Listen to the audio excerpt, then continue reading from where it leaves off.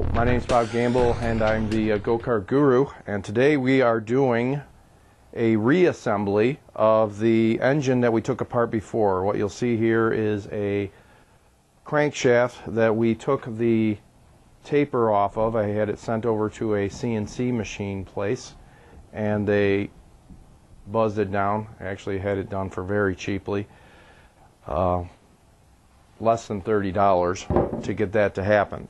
So what we need to do now is reassemble the engine, and because we disassembled it, there are several things that we need to take care of.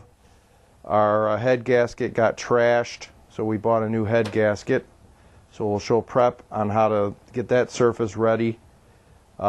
We did not take the piston out, so that's one thing that we're not going to worry about, reassembling the piston into the engine. So let's get going on this, and when we come back we'll have started doing prep work on the head here, pulling off the head gasket. Cut. Okay, what I'm doing here is taking a razor blade to where the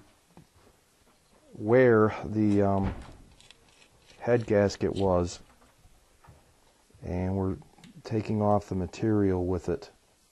We're being careful not to scrape the surface. We don't want to scrape it because that causes irregularities and can cause leaks, which means loss of power. Okay? Feel it with your finger, make sure everything's flattened and leveled. Go around it. Now we're going to vacuum, get a little vacuum, and it's going to get a little loud for a second. Turn on. We want to make sure we vacuum every little bit of this. Okay.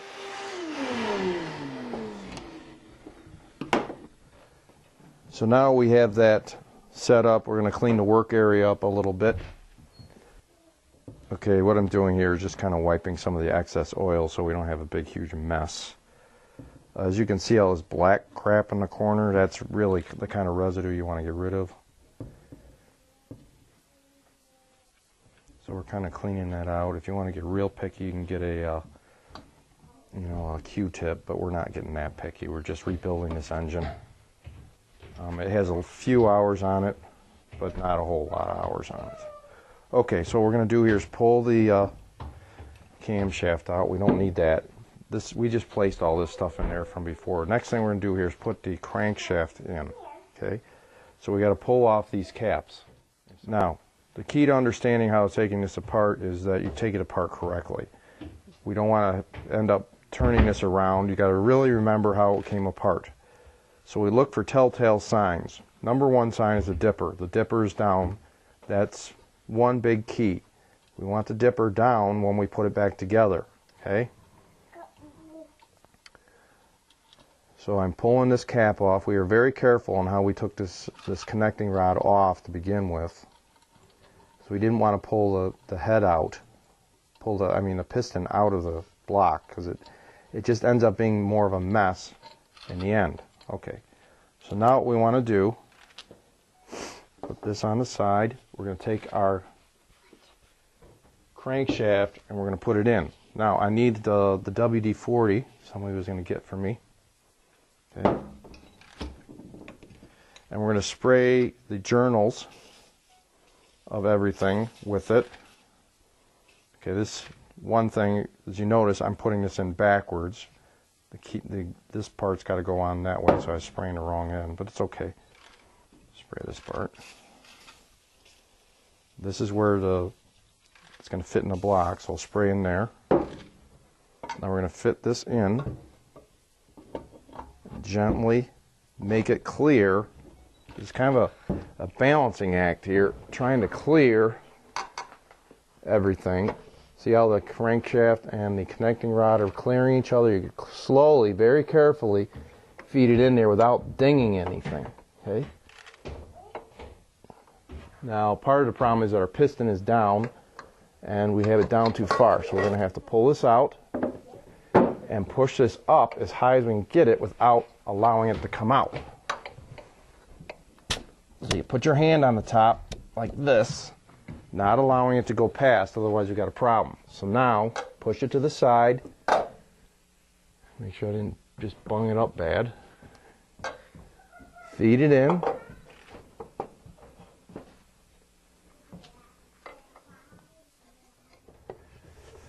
Put that in. It's showtime. Okay, this is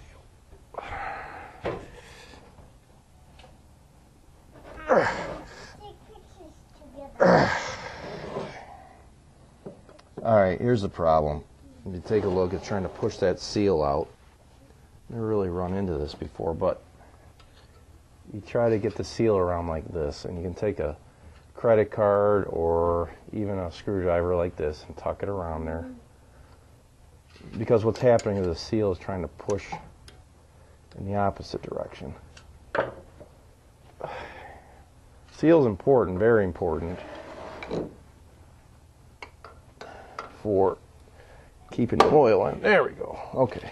You usually hear a pop. Okay. So now we got the crankshaft where we want it.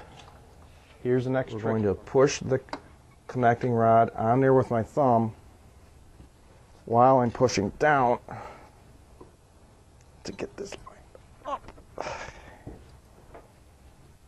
Okay. Now it should fit in there decently, and it's probably turned just a little bit. There. You should hear that snap. Okay. We're going to spray some WD-40 in there.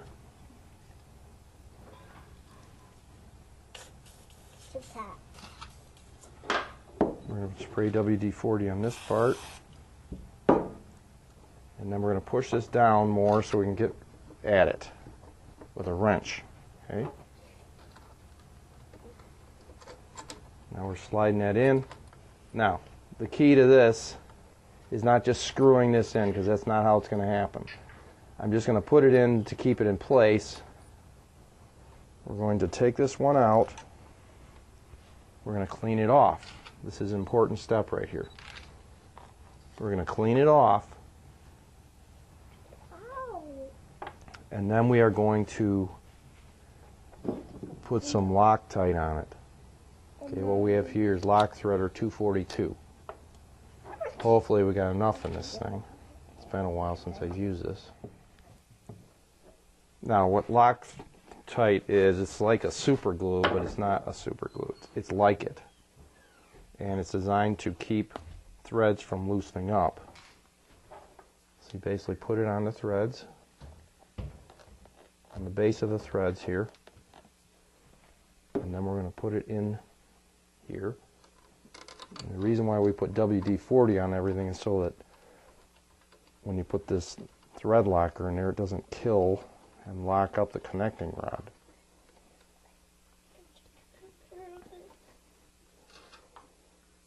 Now we want to get this one in pretty quickly.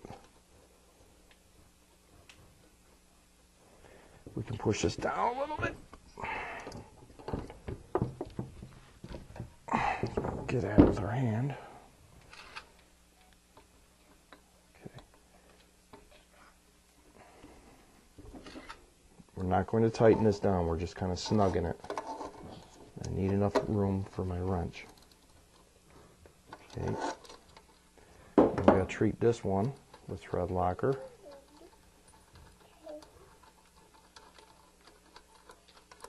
Again, we clean off the threads.